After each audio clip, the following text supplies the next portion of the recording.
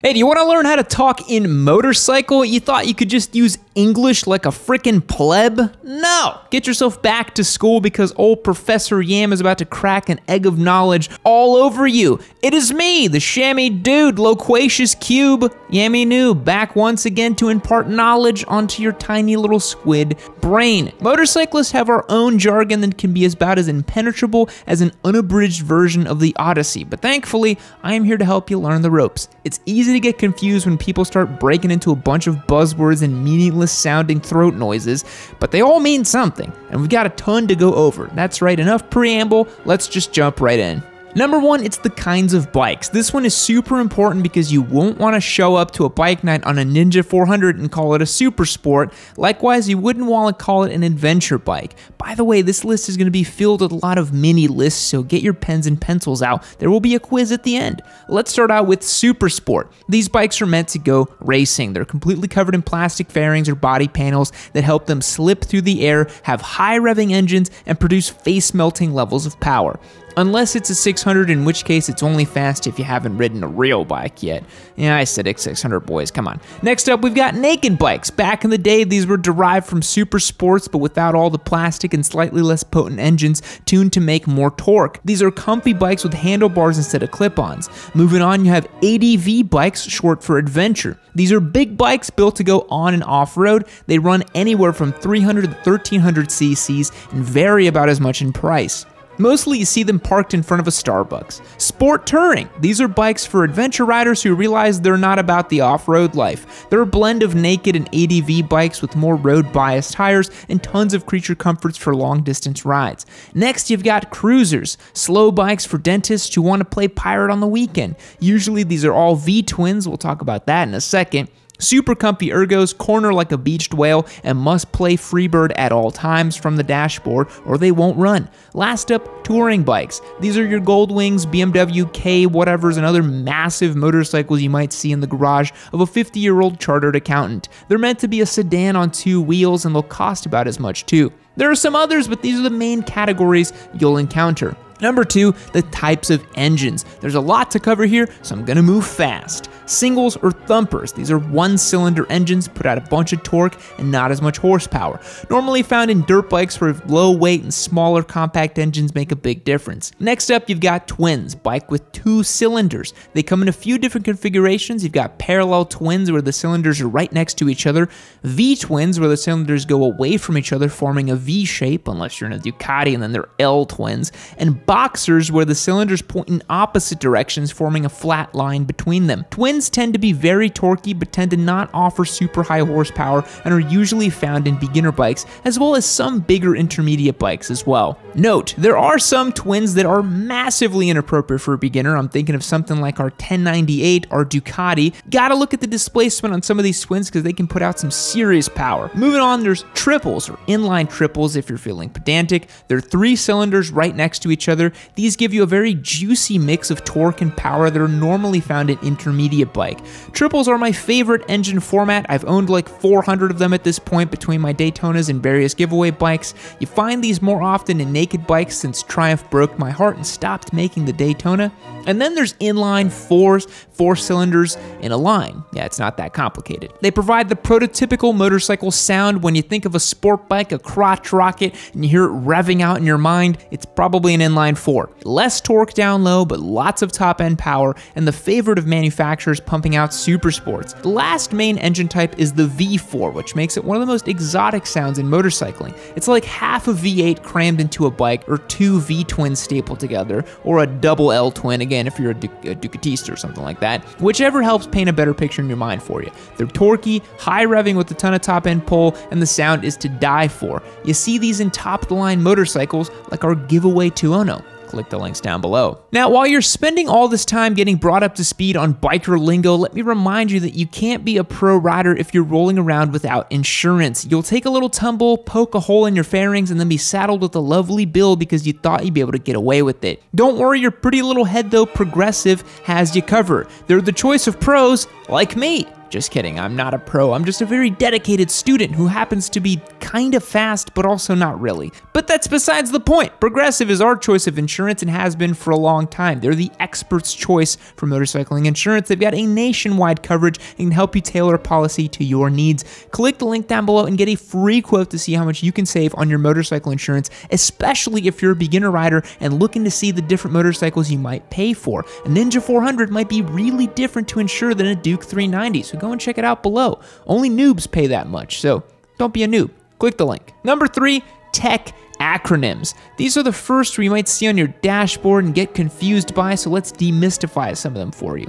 First, ABS, that's the anti-lock brake system. Your car's had this forever, and in the last decade or so, it's become pretty much standard on bikes. It'll keep your wheels from locking up under hard braking. Next is TC, or traction control. Again, something cars have had for a long time that's just starting to become standard on motorcycles. It helps keep your tires from slipping in changing road conditions or under heavy acceleration by modulating the power to the rear wheel. A more advanced version is lean-sensitive traction control and ABS, which takes your lean angle into account for more precise control. Next up is WC, or wheelie control. Sometimes you might call this lift control. On Aprilias, it's called AWC. On Harleys, it's lift mitigation. But regardless of what it's called, it keeps the front wheel on the ground so you don't pop dank nooners when you don't want to. Or when you do, since keeping the wheel down is the whole point. LC can be launch control. This allows you to hold the throttle open and then just dump the clutch and the bike does all the work for you. If you have it, make sure you have it turned on before you try it, otherwise you're gonna have a really, really bad time. QS is also abbreviated for quick shifters. This allows you to shift up without using the clutch or letting off the throttle. Some quick shifters are equipped with an auto blipper, which is the same thing but for downshifts. Last up is an IMU, or an inertial measurement unit. This is like the brain of the bike, or at least its inner ear. It's a fancy gyroscope that reads what the bike is doing in all directions. It's how it's leaning, how the front wheel is lifting, and that feeds into the rest of the bike system so they work more better. Number 4, DOHC, or dual overhead cam. This is the term attached to modern engines that work like they're supposed to, unlike Harleys with their weird gear-driven cams that sit underneath the engine. Cams are what your engine uses to open and close the intake and exhaust valves, letting clean air in and venting out exhaust gases. They're all held in time by a chain and gears that must be precisely timed, otherwise things will go horribly wrong inside your engine. Things like a valve being open when the piston reaches the top of its stroke, and then the two forbidden lovers kissing, releasing metal confetti inside your engine, turning it into a very expensive paperweight.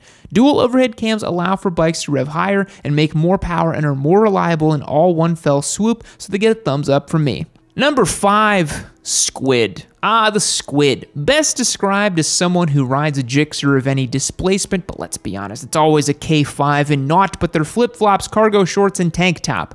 Actually, while we here at Yammie Noob like to mercilessly clown on Gixxer bros, squid is more of a general term to refer to unsafe riding. Squidding knows no creed, nor color, nor gender, nor is it specific to any one kind of motorcycle. If you're a fully geared up, gimp-wearing fast boy doing massive highway pulls at midnight on your leader bike, you're a squid. If you're a Harley pirate riding around in your chaps, no helmet, and a vest armored to live ride patches, you're probably a squid as well. If you pop wheelies, you're probably a little bit of a squid. If you have fun on your motorcycle, you're probably a little bit of a squid. Look, let's be real for a moment. Motorcycles are all about having fun. If that means breaking the rules a little here and there, then so be it. Remember, if you're gonna squid, just do it as safely as possible. Hit up a track or a drag strip or deserted parking lot, and remember to squid in moderation, my dudes. It's a lot like any other controlled substance. You really don't want to overdo it. Number 6, chicken strips, the instrument used by one squid to compare the length of their turgid member to another's. Yup, I said it. Chicken strips are basically just a dick measuring contest, so don't do it. But that's not gonna stop me from explaining it to you. Chicken strips are the section of unused rubber on the sides of your tire toward the edge. The idea behind chicken strips are that you are too afraid or chicken to lean the bike over far enough to scrub in the whole tire.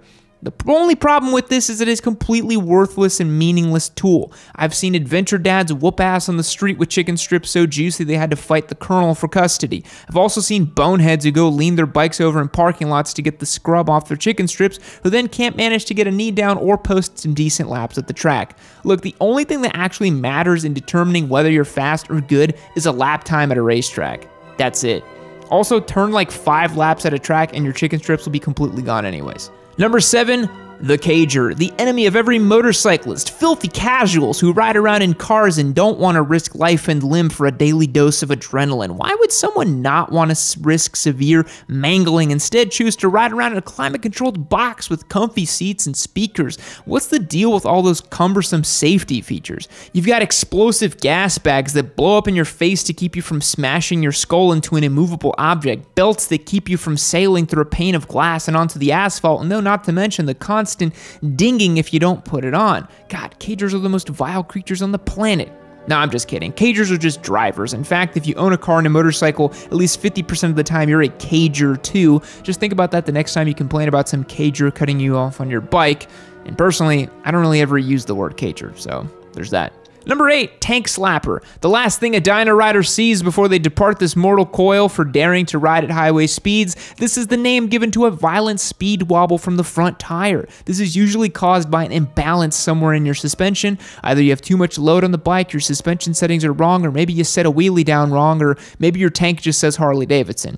I'm kidding, they've fixed these problems. Don't get mad, Harley people. Come on, you guys are always mad. Why are you so mad? Anyways, as you add more speed, a feedback loop is created where the faster you go, the more out of balance the system becomes, causing the front wheel to wobble from side to side, which in turn causes the handlebars to slap violently from side to side, hence the name tank slapper. If you encounter one, the solution is to roll off the throttle and let the bike sort itself out. It is caused by speed and bad suspension, so removing one problem will hopefully cause it to stop. Don't clamp down on the bars and try to stop them from wobbling. That'll just send all the energy from the front wheel to the back and then to you to the pearly gates. Remember guys, the bike wants to stay upright.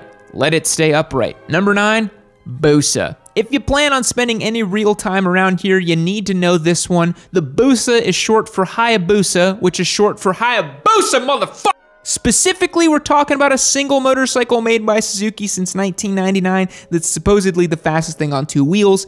It's not anymore, and that's why you see them turboed. But back in the day, they were blisteringly fast. But let's be real, 175 horsepower is still 175 horsepower, so I guess it's still pretty quick. Yeah, it's not the 200 plus numbers we're used to seeing on superbikes nowadays. You normally hear the word Busa bandied about by gentlemen with bikes that are 14 feet long with tasteless paint jobs, chrome 300 section rear tires, and crippling credit card debt. Those are called Busa boys. Number 10, Desmos, the #1 cause of Ducatista tears, followed closely by self-satisfied tears of joy when you get to dunk on Aprilia owners for not being Italian enough. Desmos, or desmodromic valves, were Ducati's special way of making their V-twin engines rev high enough to still not be competitive with Japanese inline 4s. They're completely mechanically driven, meaning you can't get any valve flow, meaning that the valve is open when the piston comes up at a higher RPM, resulting in that forbidden love and engine confetti we talked about earlier. Ducati is the only one making Desmo engines because for some reason the idea of a $3,000 service bill every 12,000 miles didn't seem to hold much appeal with the big 4. I can't imagine why. Fact, a contronym is a word that's its own opposite. For example, if you seed the lawn, you add seeds, but if you seed a tomato, you remove them. Goodbye. Now, partner, I gotta tell you, it's real good seeing you here at the end of this here Yammie Noob video. It's me, Cowboy Yam, aka Yosemite Yam, back at it once again. And you click this video right over here. Do me a little solid, okay? You made it to the end of the video. Do me a little favor here. Click this video. Keep watching yourself some of this incredible Yammie Noob content. It's pretty good.